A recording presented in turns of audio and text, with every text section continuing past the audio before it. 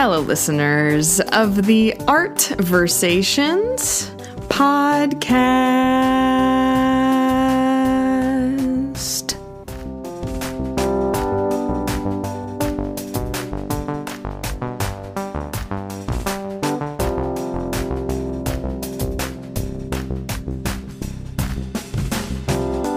Welcome back, or welcome if this is just your first tune in. This is Art Versations, a meditative conversation about the artistic process. If you're a longtime listener, you'll know that I'm your host, Bri, like the cheese. I am a performer, a choreographer, and a teacher based in Toronto, Canada. I started this podcast to provide artists the platform to reflect on their projects and hopefully connect the arts community in this weird time of isolation. Thank you so much for tuning in, and make sure to subscribe so we can continue to connect. Whether you're an artist yourself or an art lover or both, please stick around. We would love to have you. Here we go into this week's episode. My guest this time around is a sweet gem of a human. We were connected through the team at Frog in Hand, the Mississauga-based company, as she was a member of their summer company this year. She is a Kalaripayattu dance and theater artist, as well as the founder of Nautanki Creations. We spoke about her many projects and endeavors and what the process was like to create the crazy cool show, Stories in the Woods. Please join us for some art chatting and some conversing. And don't forget to grab a snack or a drink or something. Treat yourself. Here is episode 7 with Ankita Alemona. Bri, this is a thing. We can rabbit hole the crap out of this interview. I'm telling you. Let me bring I feel like I'm a professional rabbit holer, so you're gonna have to bring me back.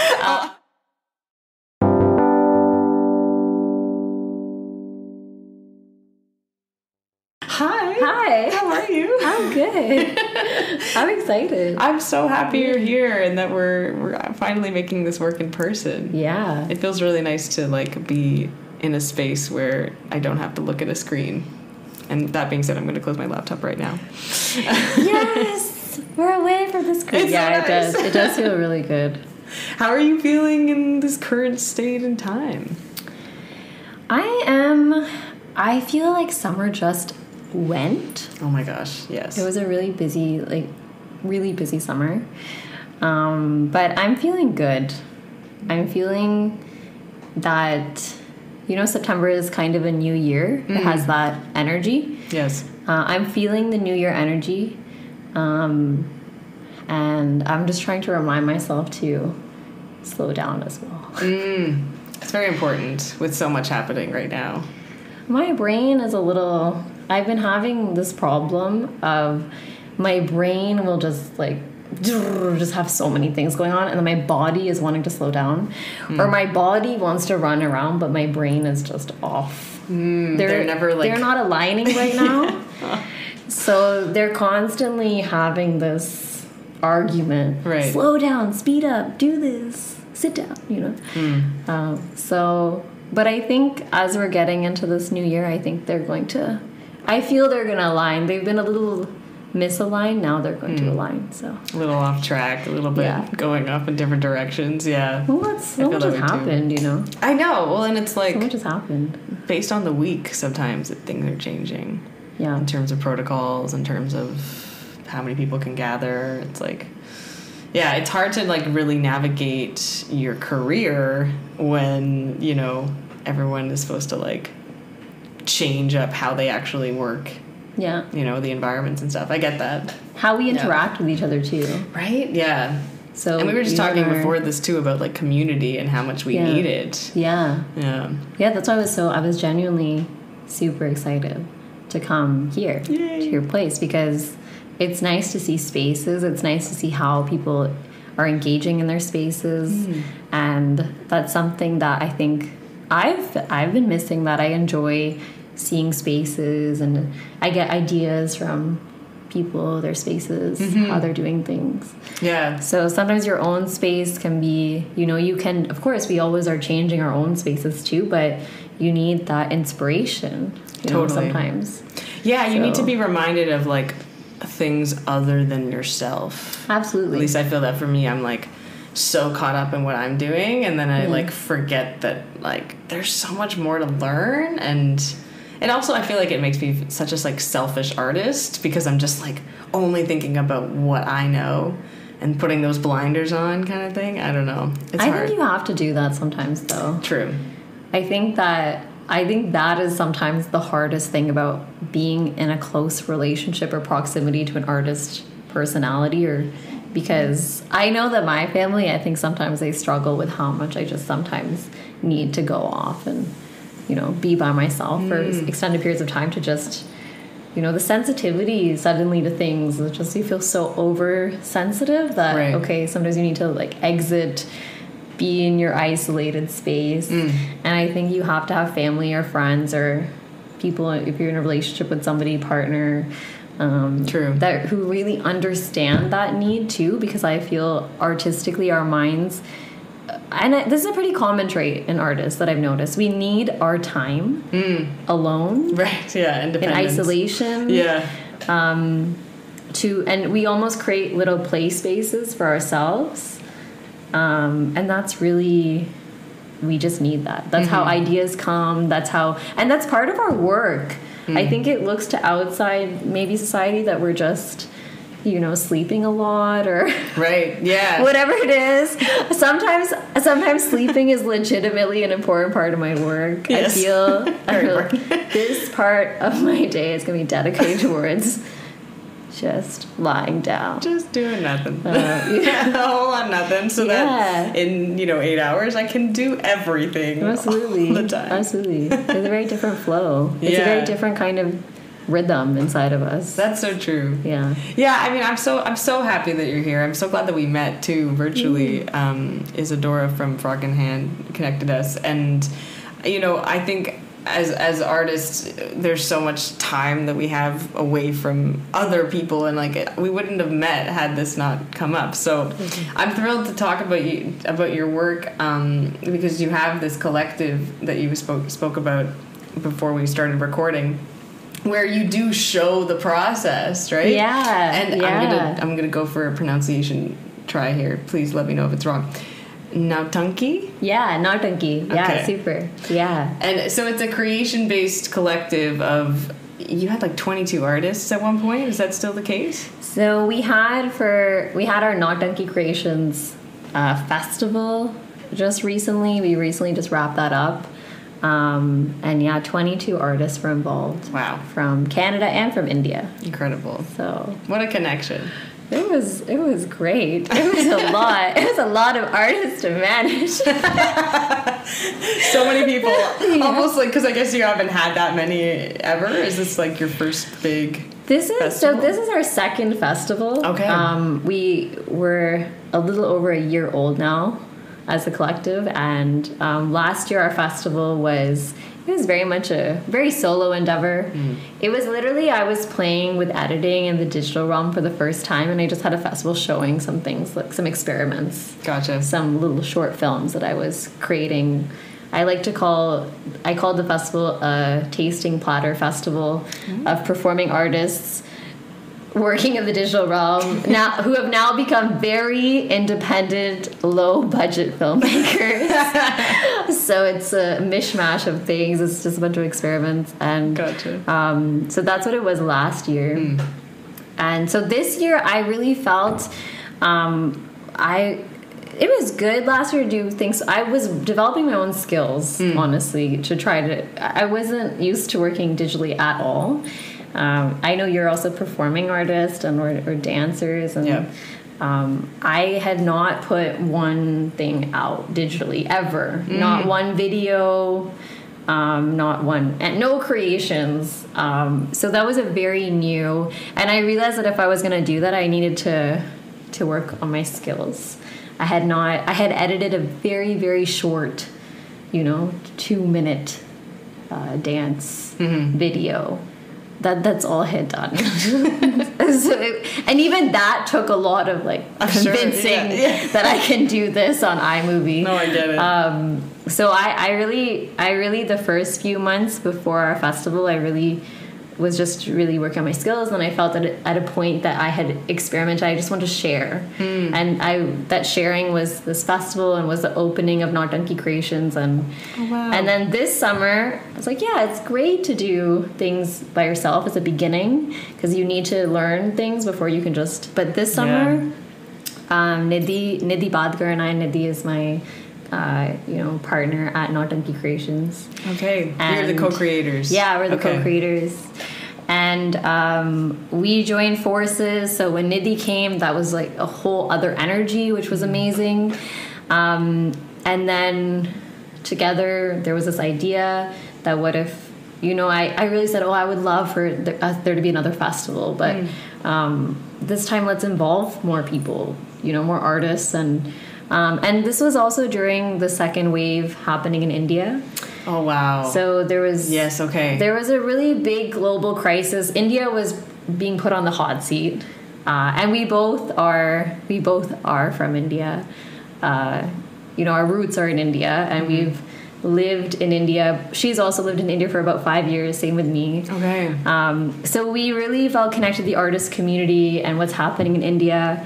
We felt sensitive to it. Absolutely. I imagine that's very difficult to navigate when you can't be there. It is, because you feel that you can see the struggle happening. I remember hearing about it and just being so sympathetic about it. Totally. But knowing that I couldn't do much, Yeah, you just feel... Well, I spent a lot of the beginning of the pandemic in India. Oh, okay. So I was in India for about 7 months. Oh, wow. Of the very beginning. Mm-hmm. I was staying with my Nana and Nani, my grandparents. And that's where I started. I started everything with my grandparents and being in that house. And they really saw me try. They also witnessed me trying to navigate the space. They're always very encouraging. They're like, yes, you're working hard, good job. You can do it. I know your parents are artists, but are they artists? They are. I would say that they're artists too, for sure, because they're very artistically inclined. My Nani, I feel she doesn't say she's an artist, but I find her very artistic. She's also in just how she expresses herself, and my Nana is a writer. Oh, fantastic! He's a short story writer, just like his son, right? That's from my mom's side. Oh, yeah, gotcha. From my mom's side.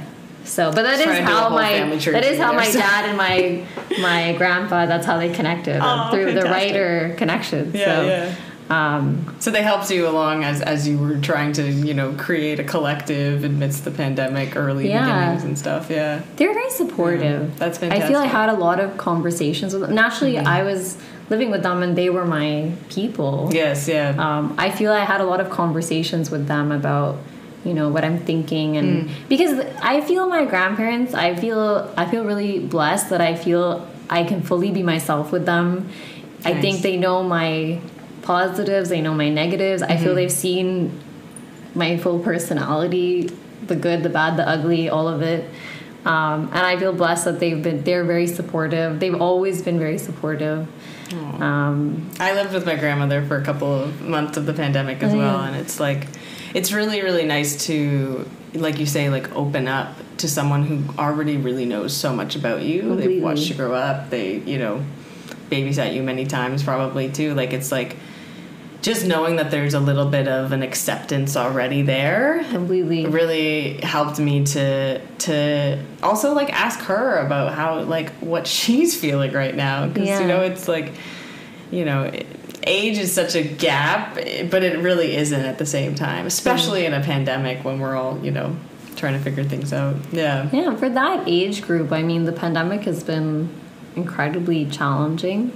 I feel the elderly population and the youngest population, I feel, have had it the toughest. Because at least us as a generation, we have engaged with digital world, and it's not that we're completely used to it, but we have had that engagement already. I imagine that helped you a little bit as you're making these videos, or interweaving yourself into the digital space for this festival. It's nice to have a little bit of experience already in it and not be, totally foreign to it. Yeah, I just finished a diploma in movement. and mixed media. I was studying in India. You just finished, say that one more time. You finished a diploma in movement? I was studying in India. That is a fantastic sentence, just in general. Sorry, continue. That was I had just finished. I was just a recent graduate. Oh, in 2020, I guess.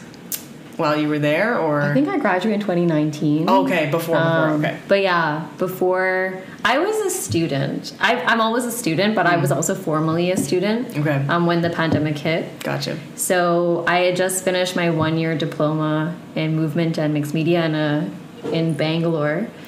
Wow. And then I was continuing. I felt very clear. I felt a connection to Kalaripayattu, this form of martial arts. Yes, you were telling me. I've studied and I'm still studying. And I decided to continue that train. I thought, okay, this feels right in my body. It feels like I found my form that I meant to do. And I decided to go to Kerala, which is considered one of the birthplaces in India of Kalaripayattu. And I continued. I trained there, and then kind of I was going to complete in my head. I wanted to do at least minimum 1 year, but then because of the pandemic, got a little interrupted. Just a little. Just a little. I feel my grandparents were seeing me at a time where also I was coming out of that Gurukul system. Like I was living with my teachers, and so I was in for a period of time. I feel I was able to keep that discipline, but then, the pandemic brought with it a whole bunch of challenges and pain and wondering when are we actually going to be moving through this? And but yeah. I don't even know what I was saying originally. Bri, this is a thing. We can rabbit hole the crap out of this interview. I'm telling you. Let me bring I feel like I'm a professional rabbit holer, so you're gonna have to bring me back. Bring it back, because I do want to. I was like, what did we even start with? Where are you going, Ankita? This is just God. It's fantastic. It's my favorite. I'm just warning you now. The rabbit hole is the real thing. Okay, well let me bring us back. So too funny. This festival, though, that just wrapped on the 16th with your Nautanki organization. Yeah. Smitten and Starstruck is the title. Yeah. Of it. What a fantastic title. You're into that title. I absolutely love it. I'm a it. very flirty person, so I absolutely love it. You're another flirty talking to a flirty. I like it. But I'm a flirty person too. Is this the same sort of time frame when you had your artist date series? Okay, this is part of it. It's part of it. So you were telling me before that you brought a bunch of people and you put them on blind dates, almost like a little collaborator blind date. Yeah. And 2 of these artists actually ended up like totally matching. I think they all matched. Oh, fantastic! Okay, I cool. would say they all matched. It's such an interesting system to organize, to like be like, okay, we're gonna look at a bunch of people's profiles, like okay, Cupid, and then you put them together. Put them together. Tell me more about like what kind of work they made together in these pairings. Bri, it was super cool. I think so. I knew we were gonna have a festival. It was gonna culminate. It kind of was a program, a series, artist date series. Okay. It was a program over the summer, over the month of July. So it was a 4-week. And some of the artists have been referring to it. They said it felt like a residency, so that is super nice. That's just good information for us for next time. Maybe we call it a residency, a 1-month residency with Nautanki Creations, or but it was a program where we invited artists who were either based in Canada or India to apply, and then the artists could be from any artistic discipline. So, and all the pairings, we were interested in the pairings being interdisciplinary. Love it. So it was really cool. We had so many cool artists apply, and from that we really stressed that we're trying to make matches. So we had many individuals who were phenomenal, but we really stressed that we're trying to find pairs in this. So cool. So we made 8 pairs from it, and they worked together their own schedule for a month. We had weekly, we called them community offering sessions or group dates. So they could date the rest of us. Look at this polyamory. Yeah, it's a total. This is fantastic. You know, artists, we're so into this, you know. Just a full orgy. We all fall in love with each other. Exactly, and, so they had their artist date for the month, but then we also had group dates once a week. So that was kind of a chance for us to check in with each other, learn about each other more. Idea of a little created community for a period of time. Yeah. And we really stressed. We tried to stress our festival to sharing. So please don't feel, you know, stressed about it. Feel this period is for you. You're the artist. We are artists trying to create something for artists. Yeah. I, as an artist, was feeling I was so tired of all these applications asking me for completed works. Right. Your work has to be finished, and you may or may not get in. And if you get in, you get $150. And thank you very much, and good night. You know, it just feels really like all of the research is like, you know, done by. It's like no, like I need time still. Yeah. But you also, we get pushed that final product. I feel we need. Usually, if we are trying to be supported through our creation process, we have to pay for that. So could there be a format where you're supported through your creation process? You have people who are just constantly saying, look, we love you, we care about you, we want you to create, we want you to make a new friend. Like, just trying to give as much positive energy to this group that they just feel... Because our big thing was it's about rejuvenating our artist communities. That was our kind of tagline. This is about rejuvenating artist communities.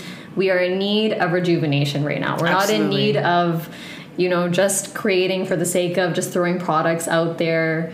So the festival was really a celebration of, and so we asked them, we said, you can tell us, we're producing this, you tell us how you want your piece to be presented. Is it an experiment? Is it a sharing of process? Is it a work in progress? Is it finished?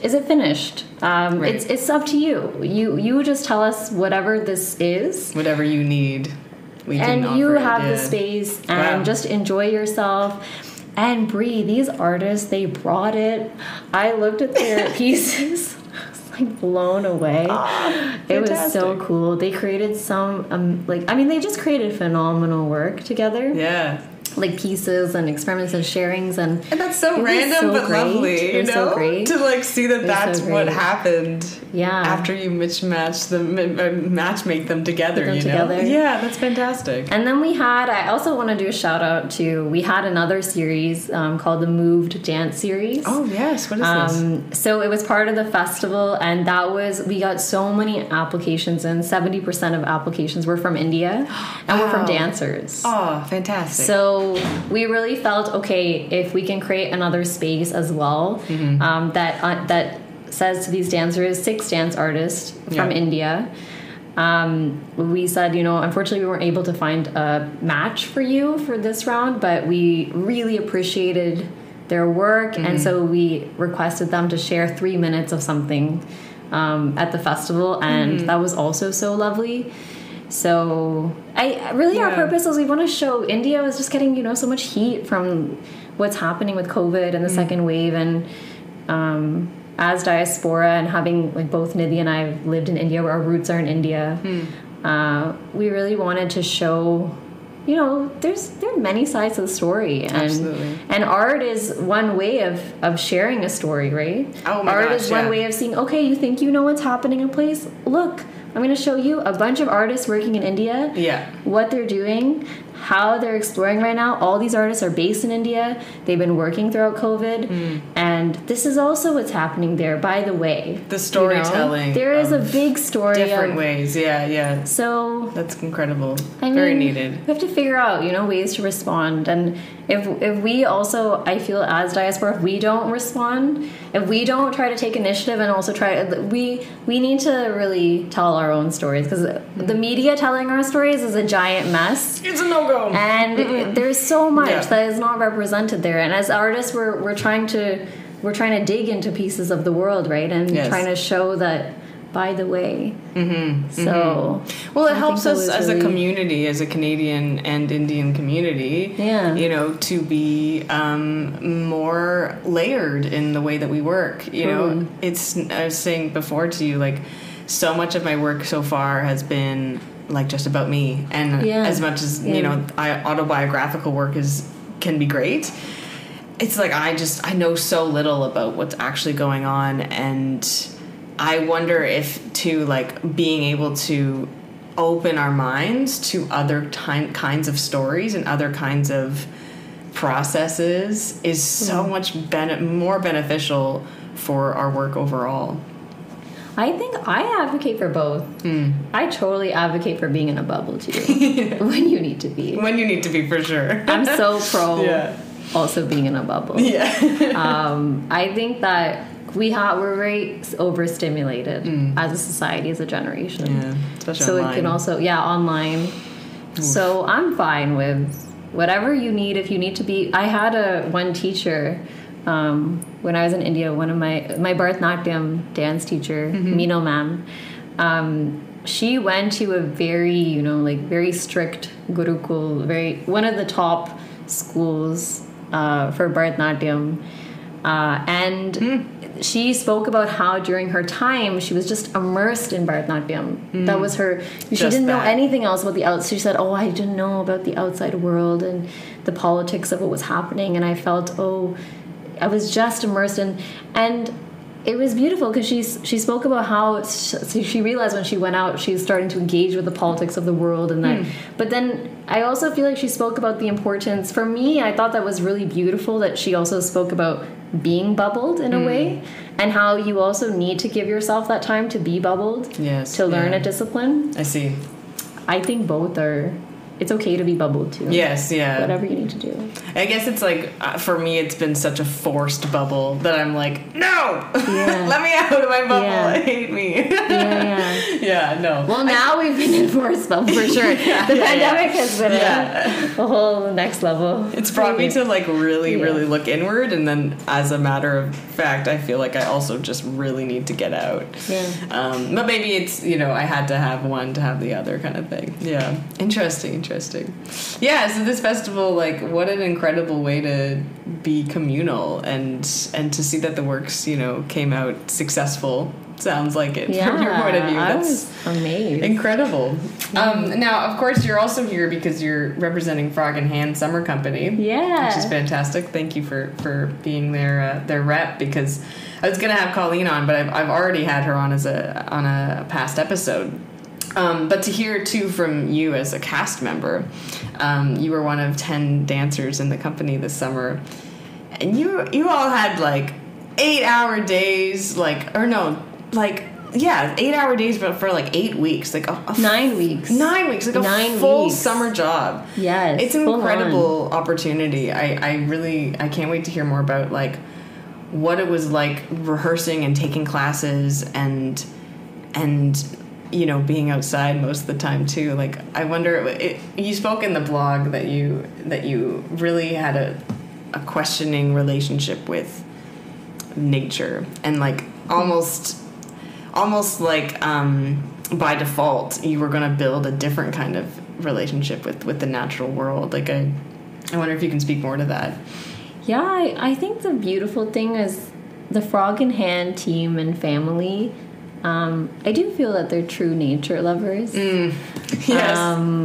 And that's very true. Very accurate. I do feel that through how they curated things, they just naturally would they would create these times where you would be exploring nature.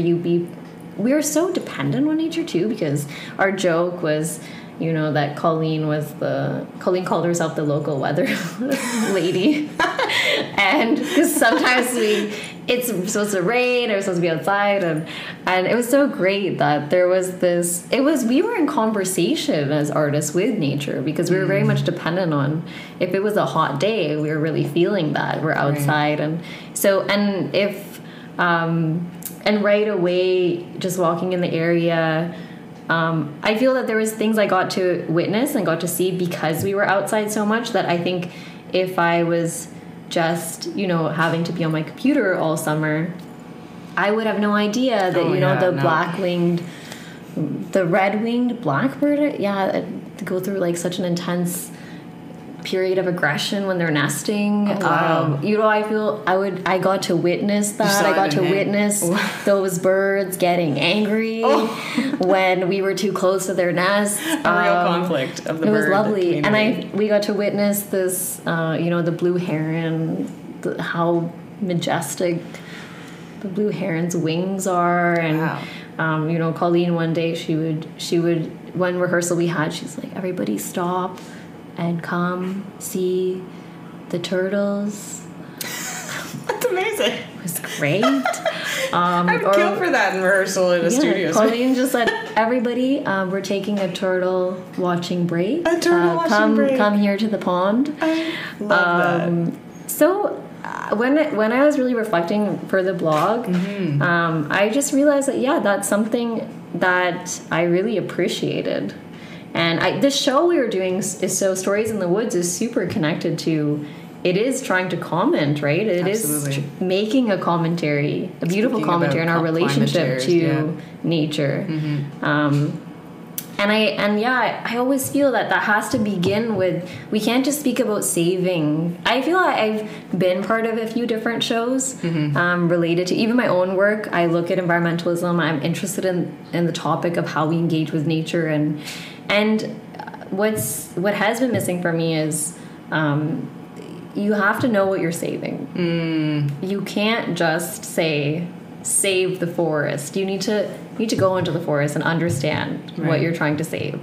And before you actually give yourself that time to explore your relationship to nature, you won't feel passionate about what the cause is. Wow. And I think that's almost a part of what our giant challenge as a society is, that we're not giving ourselves enough time to feel passionate about nature.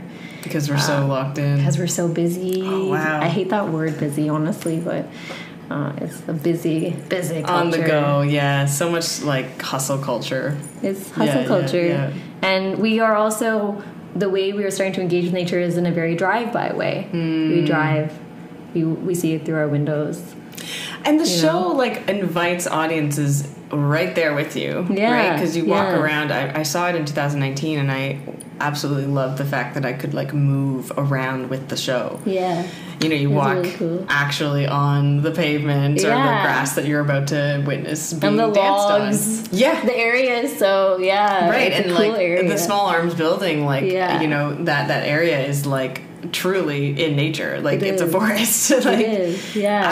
I guess that's a nice way to, you know, having the audience come with you is really a nice way to be like, hey, listen, like, let's stop looking at our phones. Let's stop going in our cars for a second, for 90 minutes and like be together in nature. Yeah. Did you have audience, because you can see them, right? Yeah. Did you have audience members kind of maybe, I don't know, did they like a little bit like falter backwards if they, you know, if they're like around the bushes and stuff? I don't know. Maybe because they're not so into nature. I honestly, from that perspective, I couldn't tell you, because I'm in the way I was in Swarm and the finale, so it's these, you know, you're meeting different characters along the way. Yes, yeah. I see. But I heard from Andrew, Callahan, Alice, Colleen, who are walking with the audience throughout. I heard that the audience was quite beautifully engaged with the path. Fantastic. Okay. So I think that they embraced it. I guess you kind of have to. And you're you not feel wearing good your high energy heels from to them. that show. I think someone did wear high heels. Oof. I believe that one show, there was a report that, you know, someone came with high heels, and oh my gosh, good luck to their Achilles. I mean, you gotta look half fashion. We're all wanting. Everybody wants to bring the high heels up now. I don't relate to the high heels. You know, your costumes are like a little bit more dressed down, I believe, right? Yeah, they're very. Actually, our costumes. I find our costumes quite masculine. That was something I really enjoyed. I did see a video on your Instagram about challenging those two energies, the feminine, the traditional masculine, all that stuff. Yeah. So that was a reflection from the process, I guess. This is something artistically I've been interested in. The masculine, feminine energy. What does that mean to engage with one or the other? And I kind of realized through wearing these, you know, these uniforms that we wear in the show.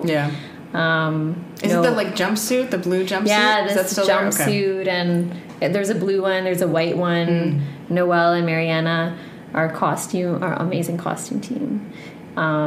It was really lovely, the design, and it's amazing because we're a pretty female cast, right? Yes. All 10 dancers were Hell yeah. We're all women. But were you invited to, show off your masculine sides as well, I guess, through these costumes or through the movement? Was that a conversation? I think through the summer, in different ways we were. Fantastic. For sure, because there's the company, Colleen and Alice was our rehearsal director, and then there was a lot of interest in also martial arts. Fantastic. And so, which is, a lot of martial arts practices are seen as masculine forms, and I feel it's lovely because there's a questioning of that, and that's part of also I felt was a great connect from our end, that I was really happy to see how that questioning was happening. Yeah. So I feel we did get to engage with playing with these energies as 10 young women in the room, and it was quite cool. It was quite cool. I do think there were a lot of opportunities for us to play with. Alice also was giving us training in stage combat. And, awesome. Different boxing techniques. Oh, wonderful. I felt like, different boxing techniques, and it was cool. It was good. I enjoyed. Yeah. And it's something about, when you put your hands in a fist and you're about to punch, it just feels good. Feels good, yeah. Hell yeah. Yes. Women can be aggressive. Yeah, absolutely. Oh my God. Absolutely. I'm sure anyone could tell you really can be incredibly aggressive. Yes, yeah. Yeah. A little bit too much maybe sometimes. we have our times. Be afraid. Oh. Be afraid. So you have class outside, you have rehearsals outside, you have these like incredible, moments of just seeing animals everywhere. Yeah, And then a connection to your not so presented masculine sides as well as these feminine works. I mean, and then as well, like the show is a take on what's going on in the world. How do we save the nature that has been completely destroyed by us? I find that to be very compelling as a story. I remember sitting there and walking around and being like, oh my God, this is me. Like, this is what I'm going through too. I'm stressed. I'm worried, but I do want to be in the action of it. What kind of conversations or research did you do as a company to be more eco-friendly, to be more like in rehearsal, I wonder? Yeah. I feel the conversations were, very natural. It's not that we necessarily sat down and said, okay, today we're going to speak about climate change. And I feel it was more that from being in nature and being in the space and being encouraged, go to the site, work in the site, what happens when you're there. In that way, it was a more experiential. It's more about the experience of being in nature and engaging with nature on a daily basis, and I think that was very because I think we need to develop our connection to nature. We can't really speak about what we're fighting for unless we ourselves really believe in it. Yes. And I actually do think that takes the fact that we were working in the same spot pretty like we started off somewhere else, but then we eventually were mostly working near the small arms inspection building. Really great. So we had a chance to, as dancers, we like to go into our space and we like to, a friend of mine, I remember she would always say, I always come half an hour before because I need to warm up the space with my energy. I need to feel the space. I need to have a conversation with the space. So the fact that we were in the space so much, almost the entire before leading up to the show, we were talking to the space, right? The space was talking to us. It was showing us what is happening there, so we can also respond as performers. And so that's really cool. That's really garnering exactly like the history of the summer company, completely leading up to the showing at the end of or at the beginning of August. Like, that's a very. I imagine that process to be very, memorable. Completely, because usually as performers we only get to go into the stage space at the end, like tech day, and it's a very quick yeah. So maybe that's a cool thing with. There was another site specific piece I did too, and it was the same. It was in a yoga space that I was a practitioner. I was a student of that studio, and so I was in that space a lot over the 1 year. I see. And so then to do a show in that space, it felt like, oh, I'm having a conversation. I'm just talking to this room that I've been in a relationship with. Yeah. So it's a very different feeling. I really appreciate site-specific work. Same. It's a great. Come on, we have like stages everywhere. I know, they're everywhere. They've been around for way too many years. Yeah. Just being outside in the public. I mean, there's obviously like the conversation about land acknowledgement and being on land, but you spoke a little bit about it too in the blog, like. You titled it "Staying in Process, Slowing Down, and Acknowledging the Land." I think those are the three main points that come up. They came up for you. Like that's that's an incredible summary of that process. I'm sure. Completely. I also really enjoyed what you spoke about in the blog about and we talked a little bit about it too, the two of I, before we started recording. Like not saying that we're just talented as artists. That we have intellect, and most of the time the work that we do doesn't actually get shown to the public. Absolutely. Yeah, that was really huge for me. That really resonated with me. Yeah, our process is so... I'm glad to hear that, because our process is so... If once you get to talk to an artist about their process for how, it's beautiful. Right? Oh my gosh, so many things come out. It's the best thing. You know, Bri. You put us in this chair. You talk to us. It's so beautiful, and I know we were saying before. I think as artists, that's our little hearts just want to be able to share ideas. We are just people with some ideas. That's really all we are. Yeah. And we're taking these ideas and we're putting them into artistic forms of expression. And that's a whole process. I don't think we ever just... I don't really meet artists who just are putting things out there without having there's this complex interweb of all these ideas. It's very angsty, actually. It's crazy. It's like so much. Yeah. So it is really beautiful to be able to share. And I know why also sometimes we don't share process. Process is really sacred. Yes. And I completely respect that too. And but sometimes I feel that if we can just share some parts of our process, our audiences will understand that we're not just these cute, playful beings in the world. We are hardworking, and I personally refrain from using the word talented when it comes to speaking about artists or anybody. I feel like I had a music teacher in high school, and Mr. Brown. Shout out to Mr. Brown. Not in high school, sorry, in middle school. Yeah, middle school. It's going way back. Yeah. And he specifically said to us, when there's a neurosurgeon, they've completed a brain surgery. You do not say, that neurosurgeon is so talented. You say, that neurosurgeon is brilliant. Right, yes. But when a performer has completed a beautiful production, you say, wow, they're so talented, and it undermines the intelligence and the work and the effort but talented, it makes it sound like it's God's gift, like you didn't work for it, you just appeared and you did something and it was amazing, and God has gifted you with this. But that, I mean, not saying that God's gift, yes, there might be some connections, but a lot of us don't just have God's gift, okay? No, it's a lot of us, that is just crazy. I don't relate to just being talented at all. I have always been hardworking.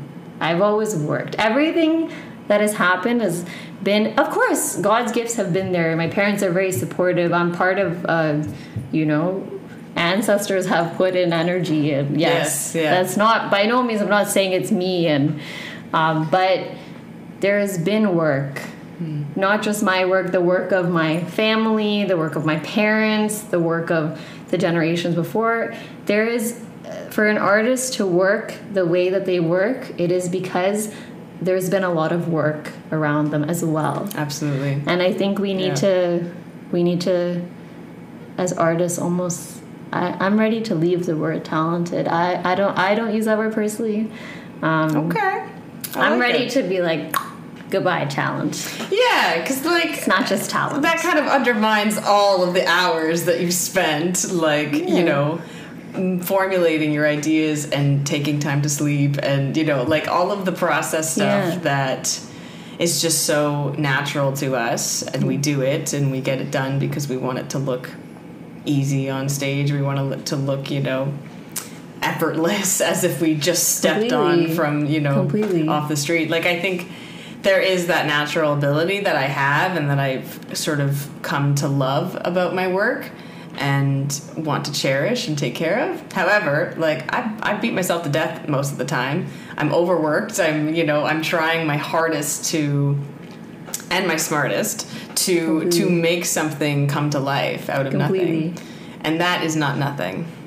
Completely. Well, that might be our fatal flaw as artists, because it is our job to make our work look easy. It's our job to make our work easy. If you see an artist and you think that artist is working hard, we fail. We are supposed to look like, if you look at, I used to figure skate for a period of time, and and I look at these figure skaters and I know a small amount of the effort that goes into, but when you look at them, oh my gosh, it looks so easy. Tessa and Scott, like, oh my gosh, yes, they put so many hours in. And to make like their, you know, gold medal routine was a huge endeavor, I've heard. Oh my gosh. It's just, and it's beautiful, and it's, our work is to make it look easy. Exactly. People look at us and they're like, oh, it's just effortless, it's fluid, it's beautiful, it's gold medal, art, it's talent. You know, these use all these words, and and then we think, okay, yes, but maybe it's also partly our disservice that we're not sharing that. I just want you to know that I practice this many hours a day. I go to the studio this many times a week. Like, we're putting in the work, and we are artists, are bearers of tradition, of culture, we're continuing history. We are trying to continue something in our bodies. As dancers, we're continuing a form through our bodies. And anyone who is really serious about their form knows that you cannot just be talented. You need to put in the work, the hours, the repetition. The many rehearsals. And then you will really see the difference between the practitioner who is putting in the work versus the person who's not. You can really tell. Funnily enough, it all comes down to you can really tell. So. It also, I feel like, helps to longevitifies. That's not a word, but I'm making it a word. Longevitifies the lifespan of an artist, you know, like, so that you're not like just throwing yourself up there doing a bunch of backflips for fun and then injuring yourself. Completely. You know, the work is part of keeping us healthy, and then also like making our careers last longer than we want to. Completely. No, I totally agree with you, and I really appreciate, you know, even in your collective, like, advocating for that. Like, the process is supposed to be part of the show or the performance or whatever. And saying that too, like, I want to hear a little bit too about the clown performance that you did with Frog in Hand. Caretakers was the show. What a fun little addition to the summer company. I love clown. Completely. I want to hear about like how you took, you know, characters and brought them to life. I imagine that you had to also interact with audience members to make these characters come to life. Tell me more about it. Caretakers was a lovely show, and was our purpose of the show was about bringing joy to our community, to our audiences, spreading joy. So needed. And this concept is a beautiful concept. And I really appreciate it. So Andrew and Alice were the, you know, curators of this process and designed the show and how we were going to go out to the audience, and how we created these clown characters and who they are, what their story is, and it It was really, I mean, it's so needed, Bri. You could really feel when we went out. You know, one audience member, she just stopped and she just raised her hands and she's just like, God bless you. Wow. Oh my. So there was some really intense moments, like interactions with audience members, or them just saying, oh wow, this is the highlight of my day. Or we had one of our moments, we had one audience member was in a balcony and he ran down from his balcony to come and, you know, say hello to us. And it was very beautiful. I felt that, okay, audience members we're in need of just laughter, playfulness, totally, being goofy. Clown is perfect for that too. And clowns are just, I mean, we were just very naughty clowns. It was very, very enjoyable, and I feel that audiences, and also, I mean, it started with us having to find the joy in ourselves, and I feel that was I really appreciated that recognition that it needs to begin with us being in a joyful place. Totally. How can we spread joy if we ourselves are, you know, it's in a place of turmoil, super false, source, So fantastic. They really did begin by, okay, you know, how do you find the joy? And you need to find that joy within, and then you're going to be sharing that joy. Amazing. So it was very beautiful, and I think it was people responded positively to it. Yeah. And Frog in Hand is so great about, like, having multiple little performances everywhere. Like, they even have one coming up called War of the Worlds. A little bit of it was performed at the Toronto Fringe, but there's like a 3-part audio that's available online right now. Yeah. It's available till December 31st, too, which is like, okay, that's amazing. Yeah. You can listen to it on your own time, I guess, right? Yeah, War of the Worlds Reimagined. It's a really wonderful audio series, and for me that series, I look at that and I feel it's amazing how we've adapted as performers, because this was Frog in Hand's first audio series. Okay. And I know audio drama is something people have been trying to play with now as a format and sound, and even you getting these cool mics, you know, learning about sound and how the sound work. Very fun and to play with. What up? You know? So the sound design also is so beautifully done in these pieces, and really I feel really transports audiences into these spaces that Andrew, Colleen, and Callahan have created. Fantastic. So yeah, definitely check that out. I'll link it below. Cool sci-fi series. And yeah. 3 parts, and Algonquin Tapes was the part that was already released at the Toronto Fringe. Then there's Last Day and Back on the Air. Back on the Air sounds really exciting because it seems like the big, you know, epilogue to finish off. Yeah. There is actually also an epilogue.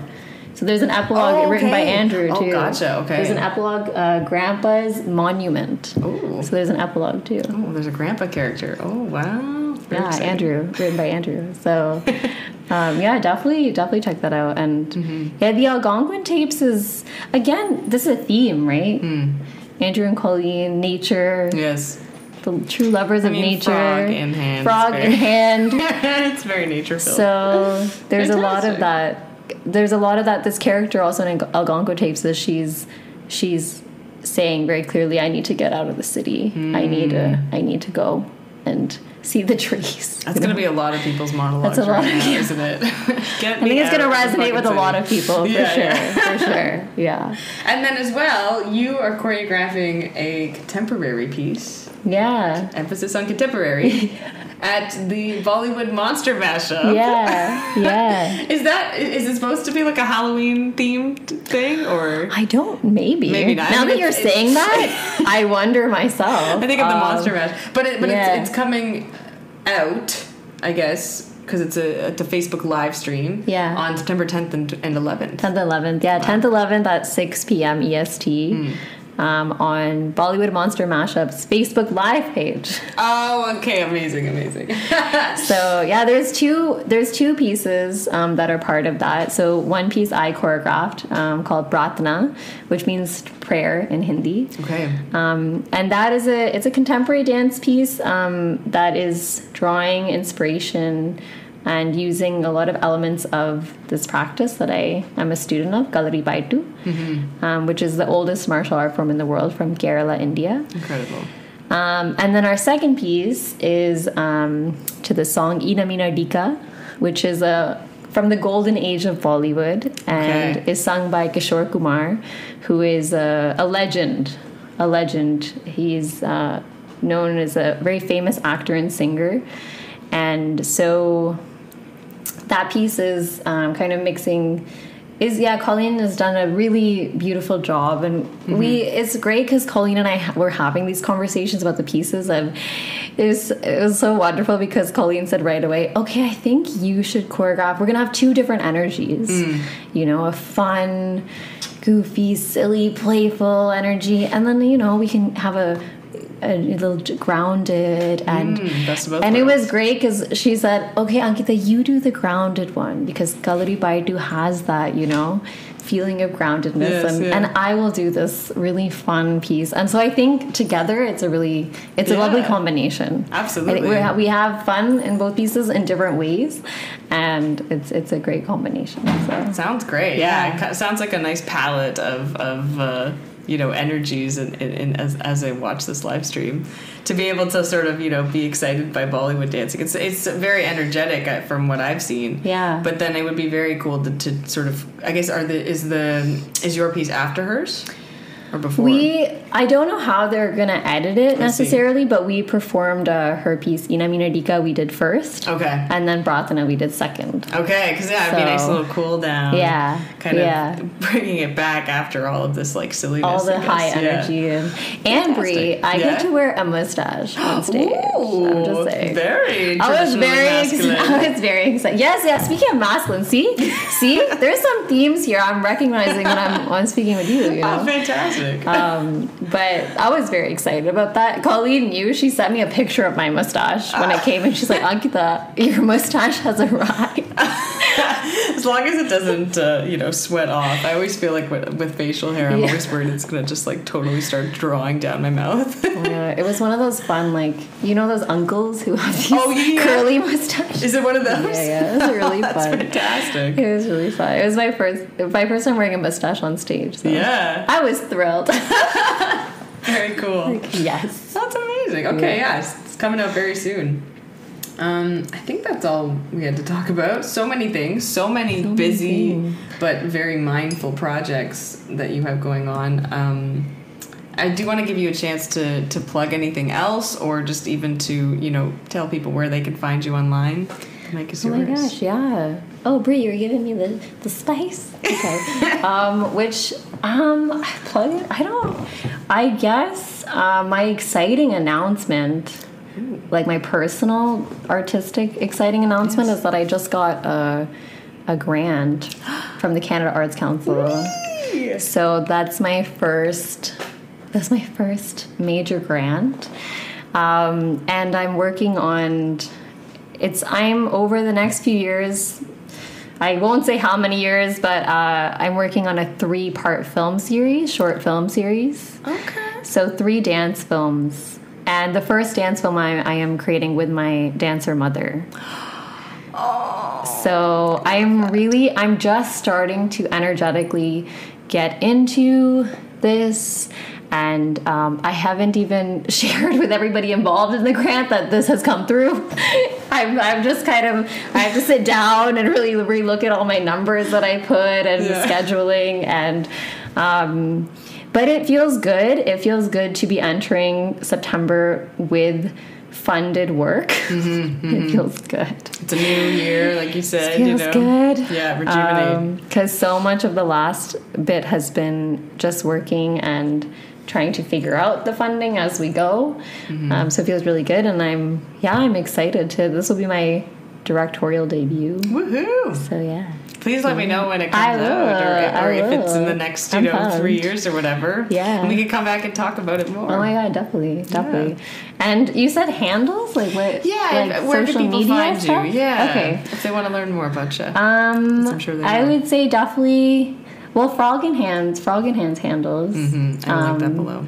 Yes, will you link? Because I don't know exactly if it's frogandhand.com. I believe it is. It is? I believe I've done enough stalking on their website that it is frogandhand.com. So www.frogandhand.com. And Frog and Hand is also on Instagram on Facebook. Mm-hmm. And then the name of my collective is Nautanki Creations. So we are NautankiCreations.com, NAUTANKI Creations.com. Thank you for that. And we are also on Instagram at nautanki.creations. And we're also on Facebook. We have to do it all these days. You have to do it all. There's no option. And even as I was looking at Nautanki's Instagram today, there's this wonderful film about I can't remember what it's called. Oh no, where the two of you are walking into a studio and there's a to-do list on the side. Yeah, I absolutely loved that film. Or did you? That video. Yeah, did you get a chance to see that? Yeah, yes. This is it. Oh, I'm Some so incredible glad. points were made in that to-do list too. So everyone should go check that out. So I will. That to-do list is written by a beautiful writer in India, Deepika Arvind. Okay. Who I have learned a lot from. She's been a mentor to me. And so she was putting out different kinds of reflections throughout the pandemic, and this list she had created. And it just I really resonated with it. It's so accurate. Isn't it? Scary. Isn't it? Like, just it's even beautiful. the talk about hustle and how to keep your schedule busy but not too busy and everything. I was sitting there on the streetcar reading it, and I just thought, okay, well, that's my life explained. Yeah. Just like that. Completely. In a to-do list.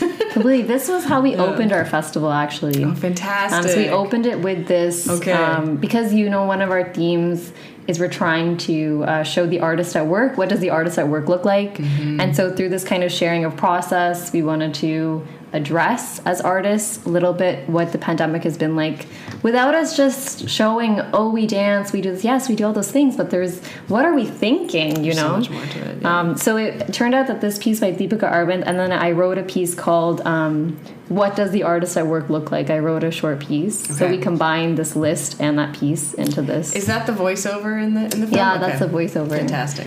I'm so glad it resonated, because the point is we want artists to see that and be like, yeah. I'm a big supporter Feel of it, for sure. Yeah, I mean, this podcast is all about that, all about opening the curtain on the process. So thank you for making that, and everyone go check it out. So cool. And this line, right, Bri? Hope with caution. Yes. Oh my gosh. Power through exhaustion. Yeah, no. That Deepika wrote this beautiful line. Hope, I'm gonna have about that. And then we end by saying, all I know is I am little without my art, and that art will always find a way. Fantastic. It's so needed right now to hear that too. I think we have to, a lot of our work is figuring out how to wake up and keep doing it. I think we should just end like that. Thank you so much. Thank you for sharing everything that you have today. Thank you. Thank Thank you for making time to come down from Brampton. Thank you for inviting me into your beautiful place. I'm loving it. Please come back. Now we're going to have a drink. Yes. Sounds good. Goodbye, people.